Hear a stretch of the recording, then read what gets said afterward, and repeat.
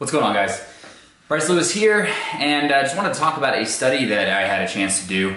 And study in a loose sense because this was not in a controlled setting, but I did try to control as many variables as possible, and I want to present on what I was able to find. I'll also do a write-up of this as well, but I wanted to make a video as well. So, not too long ago I asked for volunteers for a 12-week training approach, and had an enormous response to that. We selected people based on some criteria. We wanted people who were male powerlifters who had at least one powerlifting meet under their belts, who were able to have video proof of their training maxes, and whose Wilks score fell between 290 and 380 within the USAPL Class 2 and Class 3, because we figured that would be intermediate level powerlifters, so we could have an operating definition of what that was. So after confirmation of people's strength levels and age and all of those things, they met the criteria. We started off with 62 powerlifters and split them up into two groups, randomized. One group got a 12-week training approach in its entirety, a templated approach designed to increase their powerlifting total. And the training variable that we really wanted to test was whether or not the perceived benefit of receiving custom coaching had any real effect on strength. So the other group were individually told that they were chosen among 5 people to receive custom coaching, where I would ask them for their feedback on a weekly basis and make modifications to a training plan on a weekly basis. So I asked for lasted RPEs, thoughts and feelings about how they were feeling during the training approach. In some cases, they submitted video footage, and then everyone in that second group was told that they were receiving custom coaching, even though I told each person that I was only selecting 5 people. So the training approach was exactly the same. It was identical.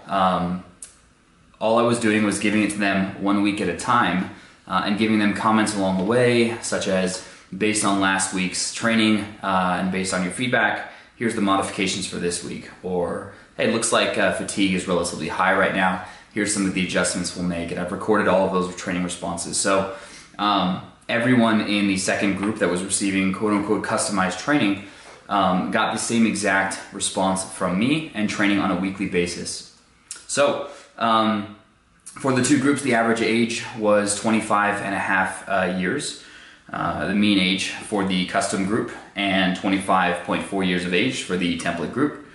Wilks score average was 349 for the custom group, and 349.4 and 345.4 for the templated group.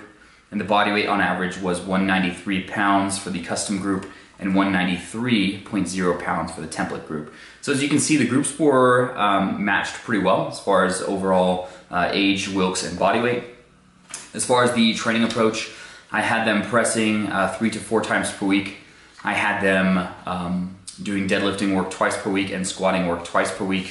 And as far as the outcomes go, both groups, I believe, ended up increasing their average total by somewhere around 50 pounds, just underneath that. The kicker and the overall crux here, and I'll get some concrete numbers to everyone because I know that's important and obviously a part of rigorous study.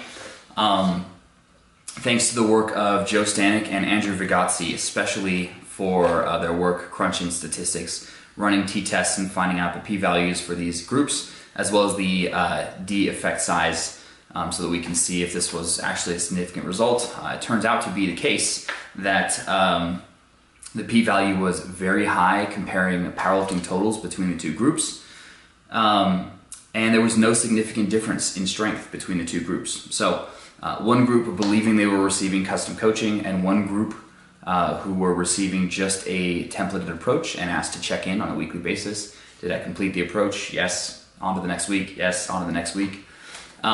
Between those two groups, there was no statistical difference in strength increase. So what can we say from this? Well, number one, let me talk about the limitations. I did not get a chance to see video footage on a weekly basis, so I was not able to observe these athletes on a weekly basis and make sure that they were completing the training. and this was only with male powerlifters, and an overall number of initially 62 total athletes with 31 between the two groups. With a few injuries, I think the number dropped down to 24 and 19, I believe, for the total number of lifters.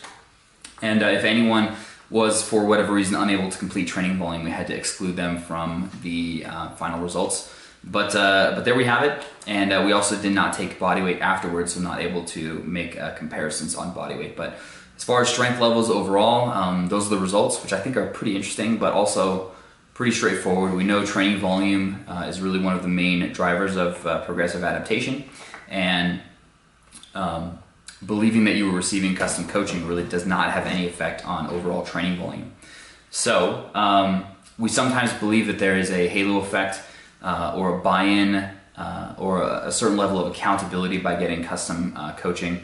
That may very well be the case, and there are plenty of benefits from receiving custom coaching, including technique analysis, including ongoing education, actually making changes to a training plan. In this case, I wasn't able to make changes to the training plan.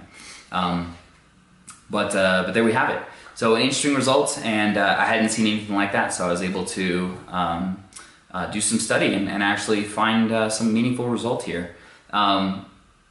I'd like to do more studies like this in the future, and I think with as many athletes are out there and as many experienced powerlifters use social media, as long as we control variables and keep athletes accountable, we can enter this realm of being able to do studies in an online basis. So I'm not a researcher or a scientist by nature, but I think if I control things and do my best to be a scientist and be a good scientist and track data and be meticulous, that I can contribute. And I hope this inspires other people to do the same. Thanks, guys.